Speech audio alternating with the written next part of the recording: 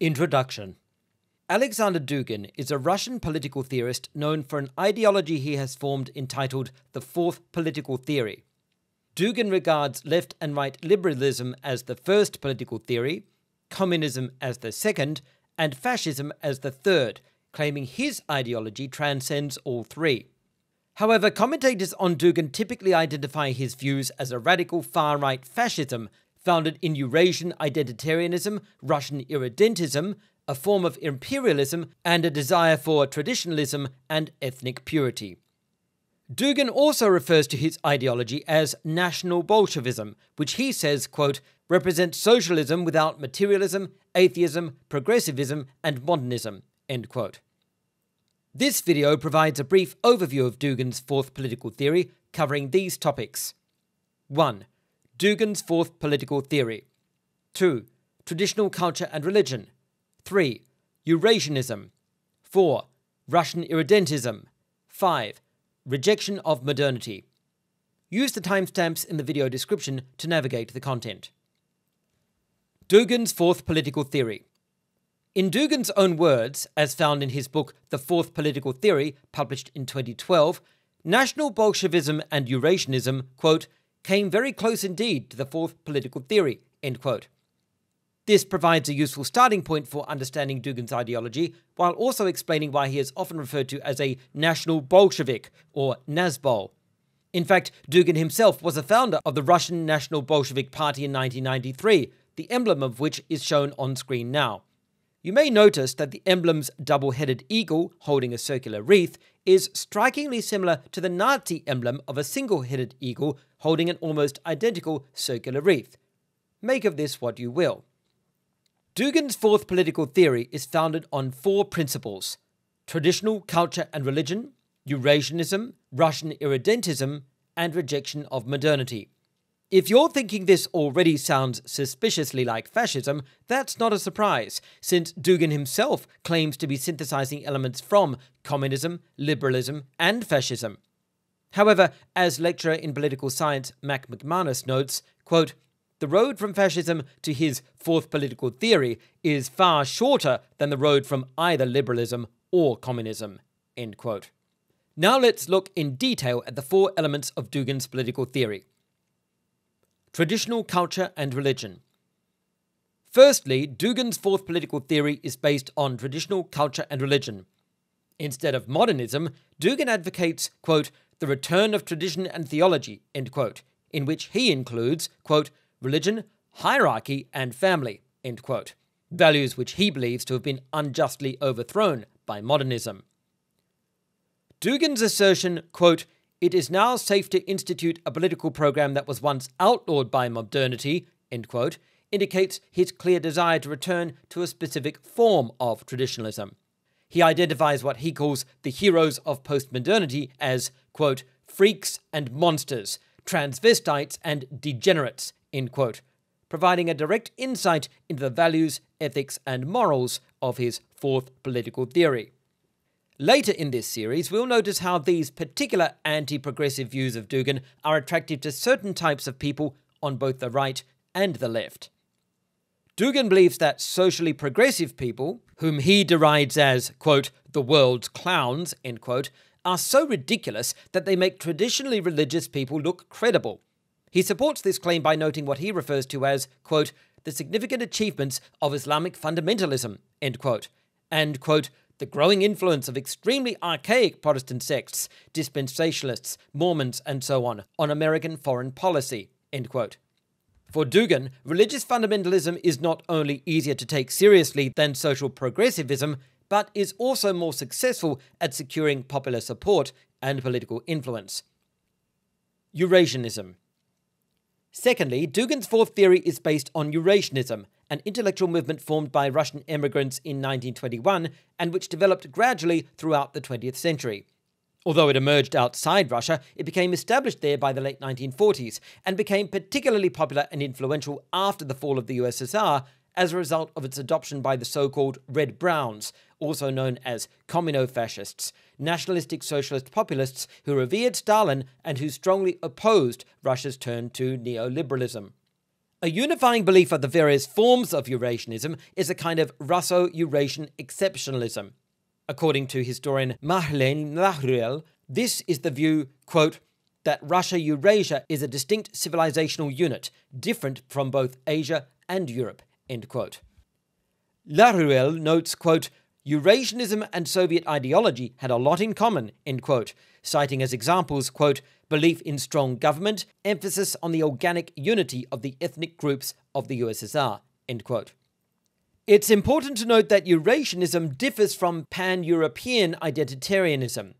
Identitarianism originated in 2003 as a French nationalist movement called Bloc Identitaire, or Identitarian Bloc, later developing into the movement known now as Les Identitaires, literally the Identitarians. It is characterized by extreme right-wing views, including anti-Semitism, xenophobia, and Islamophobia. Dugin's Eurasianism is almost identical in character, except that it is specifically not pan-European, but pan-Eurasian. Dugin himself says Eurasianism, quote, concerns itself with a class of conservative ideologies and shares some characteristics with fundamental conservatism, traditionalism, and with the conservative revolution, including the social conservatism of the leftist Eurasianists, end quote. Adding, quote, the one thing in conservatism that is not acceptable to Eurasianists is liberal conservatism, end quote. This makes clear the fundamentally traditionalist and conservative nature of Eurasianism. In addition to this conservatism, Dugin acknowledges the Russian exceptionalism in the Eurasian perspective, stating explicitly that Eurasianism rejects both the concept of moral universalism, the idea of universally applicable moral concepts, and the concept of universality itself. Instead of there being a body of ideas and principles which are universally applicable across all societies and cultures, Dugin explains that Eurasianism, quote, considers Western culture as a local and temporary phenomenon and affirms a multiplicity of cultures and civilizations which coexist at different moments of a cycle, end quote. The basic idea is that Western knowledge and understanding of the world is only meaningful within Western societies, and both inapplicable and irrelevant to societies outside the West, which have their own unique knowledge and understanding. As an example, Dugin says, quote, for Eurasianists, modernity is a phenomenon peculiar only to the West, while other cultures must divest these pretensions to the universality of Western civilization and build their societies on internal values, end quote. In other words, so-called Western ideas like modernism intrinsically belong to and are only relevant to Western societies. This is the same kind of essentialism expressed by various governments in Africa, which insist that concepts such as homosexuality and gay rights are Western inventions, a pernicious foreign import which have no place in any African society. Often this is expressed in the form of a kind of weaponized decolonialism, with claims that the promotion of gay rights and same-sex marriage in Africa is just a new kind of Western imperialism.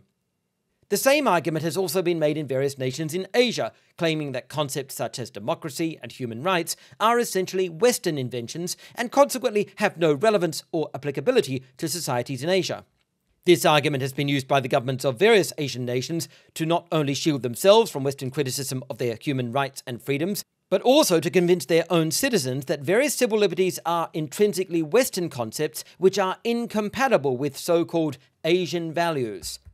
As in Africa, appeals to decolonialism and anti-imperialism are also often made to explain why societies in Asia should not accept so-called Western values. And just to conclude this particular train of thought, so-called Western countries have a different strategy.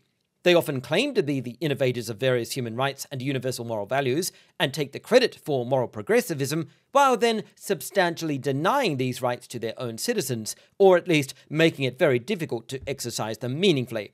Then they point to nations with governments which don't provide these rights at all and say, well, at least we're not as bad as those people, as if empty whataboutism was ever a valid justification for anything. In the same way as the Afrocentric values and Asian values movements, Dugin says each civilization has its own episteme, or body of knowledge, which is unique and exclusive to itself, writing, quote, the Eurasianist episteme for Russian civilization, the Chinese for the Chinese, the Islamic for Islam, the Indian for the Indian, and so on, end quote. Adding, quote, And only on these foundations, cleansed of Western-mandated epistemes, must long-term socio-political, cultural and economic projects be built." End quote. Thus, for Dugin, in order for Russian society to be successful, it must be cleansed of essentially Western concepts and values, and must maintain only those which are intrinsic to the Russian people and their civilization. The xenophobia intrinsic to this position should not be difficult to identify, which connects it with other identitarian movements. If this was not already clear, it is expressed even more strongly in Dugin's insistence that Russia is fundamentally and unavoidably in perpetual conflict with what Dugin identifies as the West. He writes, quote, "Even more important is the fact that the entirety of Russian history is a dialectical argument with the West and against Western culture, the struggle for upholding our own, often only intuitively grasped, Russian truth, our own messianic idea, and our own version of the end of history, no matter how it is expressed, through Muscovite orthodoxy, Peter's secular empire, or the global communist revolution." End quote. This mentality not only ensures, but actually requires conflict with the West, making peaceful and equitable relationships between the two parties impossible. Further information on Dugin's Eurasianism can be found in his 2014 work, Eurasian Mission, an introduction to Neo-Eurasianism, which was published by Arctos Media, a company well known for its printing and translation of extreme right-wing texts. Russian irredentism. Thirdly, Dugin's fourth theory is based on Russian irredentism. Irridentism is the concept of returning geopolitical regions to the ownership or control of a political power which owned or controlled them at some point in the past. In practice, the returning typically involves recapturing or reconquering territory now occupied by sovereign nations. Irridentism is typically used as a justification for a war which will return the allegedly lost or separatist region to its rightful geopolitical position. For example, irredentism was the motivation and justification for Germany's territorial expansion in World War II. It is the motivation for those Serbs who desire the so-called Greater Serbia, which necessitates retaking territory from several of Serbia's neighbours, including Bosnia, Herzegovina, and Croatia. It is also the reason why the People's Republic of China claims territories such as Taiwan, Tibet, Hong Kong, Xinjiang, and Inner Mongolia, as well as making maritime and territorial sovereignty claims extending into the territory and exclusive economic zones of Vietnam, Indonesia, Malaysia, the Philippines, Brunei, and Taiwan. Claims which China asserts are simply restoring its internal waters or outlying archipelagos.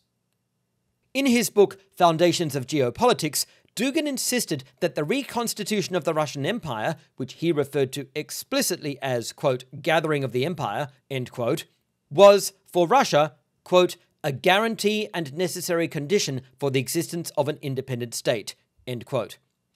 He further wrote, quote, if Russia does not immediately begin to recreate the great space, that is, to return the temporarily lost Eurasian expanses to the sphere of its strategic, political, and economic influence, it will plunge itself into a catastrophe, and all the peoples living on the world island, end quote. Dugin's insistence that Russia must, quote, return the temporarily lost Eurasian expanses to the sphere of its strategic, political, and economic influence, end quote, is an explicit declaration of irredentism, insisting that Russia must retake the Soviet satellite states over which it once ruled. Further insight into Dugin's irredentism is provided by his comments on Ukraine. In Foundations of Geopolitics, Dugin wrote, quote, Ukraine as a state has no geopolitical meaning. It has neither a particular cultural message of universal significance, nor geographical uniqueness, nor ethnic exclusivity, end quote. In case this is insufficiently clear, Dugin also wrote, quote, the sovereignty of Ukraine is such a negative phenomenon for Russian geopolitics that, in principle, it can easily provoke an armed conflict. Ukraine as an independent state with some territorial ambitions poses a huge danger to the whole of Eurasia, and without solving the Ukrainian problem, it makes no sense to talk about continental geopolitics, end quote. When Dugin talks of solving the Ukrainian problem, he means Russia conquering Ukraine and reducing it to the status of a Russian province. Given Dugin was writing all the way back in 1997, it's uncanny to see how Russia's invasion of Ukraine in 2022, and the arguments Russia's President Vladimir Putin has used to justify that invasion, mirror so closely Dugin's geopolitical position. This prompts the question of how influential Dugin's views are on Russian geopolitical policy, which we'll look at later in this series. Although Dugin claims, quote, "This does not mean that the cultural, linguistic, or economic autonomy of Ukraine should be limited, and that it should become a purely administrative sector of the Russian centralized state," end quote, he adds, quote, "Ukraine should be strictly a projection of Moscow in the south and west," end quote.